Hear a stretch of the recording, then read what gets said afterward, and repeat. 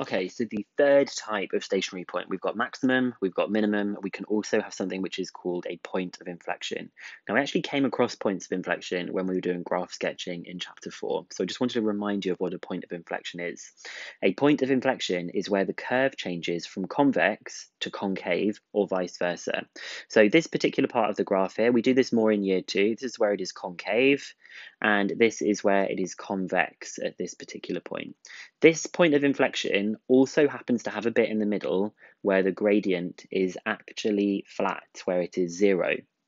So this is where the curve is changing from, the line curves in one direction before the point of inflection, and then it curves in the other direction afterwards. So it's coming like this, it then goes to flat at this point here, and it then comes upwards. So when you think about the three kinds of ones we've got a maximum point, which was like this, a minimum point, which was like this, and now we've got a point of inflection where it has a flat point in the middle. In fact, I'm going to draw that one just to make it look really flat in the middle, to make it clear what's happened.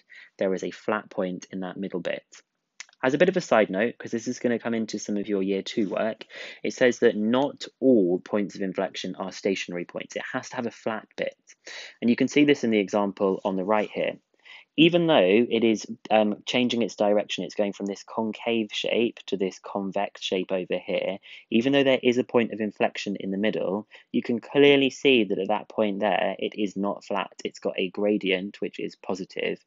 So this is a point of inflection, but it is not a stationary point. Stationary points of inflection must have a bit in the middle that almost looks flat, like these two that I've got in the diagram. This type of point of inflection is not a stationary one. So if we wanted to be really specific about our language, a point of inflection which is a stationary point is known as a saddle point. So this one that I've actually got here, if we were going to get really technical about it, is a saddle point because it has a 0 gradient. This one here is not a saddle point. What we're going to do in the next video is we're going to see how we can tell the difference between maximum, minimum, and points of inflection.